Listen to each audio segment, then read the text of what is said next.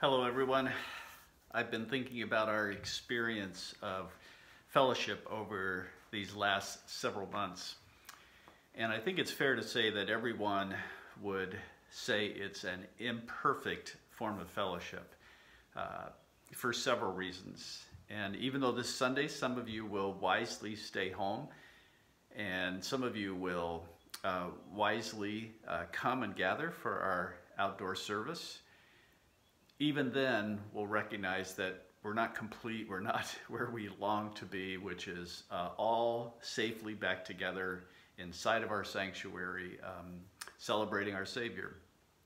And by the way, be prepared, that may take a while. We're trying some outdoor services, but there's no guarantee that we will continue to have an option to be physically together. We may have to go back to our previous stay-at-home model. We just have to stay open and flexible in this area as we sort of figure our way forward. But as I thought about this experience of less than ideal fellowship, it occurred to me that even at our best moments when we're together as believers, even that, in a sense, is an imperfect form of fellowship. We're all looking forward to the day when we will spend the rest of our lives in flawless, glorious fellowship with all kinds of believers from all different kinds of backgrounds. So this experience right now is a great way for us to remember that we ache for normalness, but we also ultimately ache for the ultimate fellowship, for which even this imperfect fellowship is a good sample. Now, a couple things, practical things about this coming Sunday. The first, speaking of actually an announcement here, I'm going to go off on a tangent for a second. Mark and Inger Meyer are in the process this very week. I think they leave Saturday. Those of you who know them, they've been part of our fellowship for quite some time. They're permanently relocating to Dallas, Texas, to that area to be with their kids. And so if you know Mark and Inger, please send them a text, an email, a voicemail, whatever, just to let them know how much we're going to miss them, and pray for them as they find a new church family as well.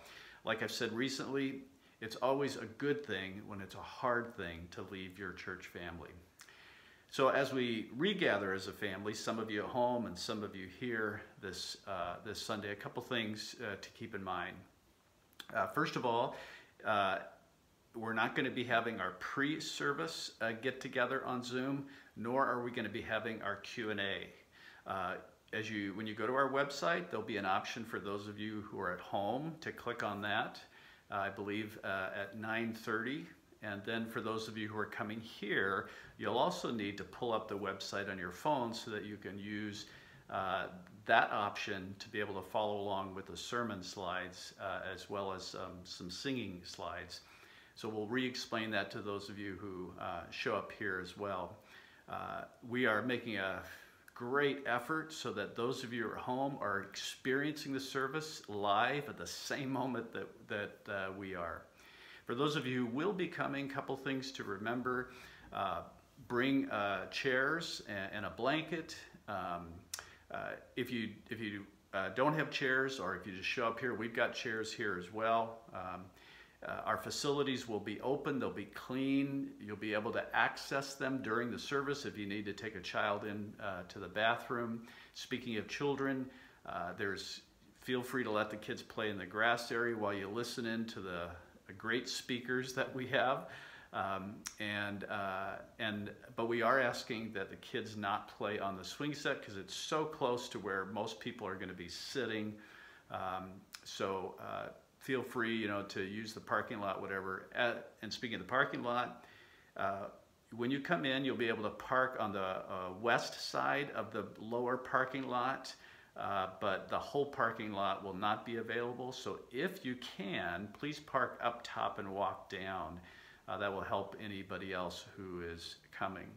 Again, families, we will be having a Jesus storybook Bible time as well during the service. So if you can bring your Jesus Storybook Bible, if you happen to have it. If not, I think we'll have a few copies here as well.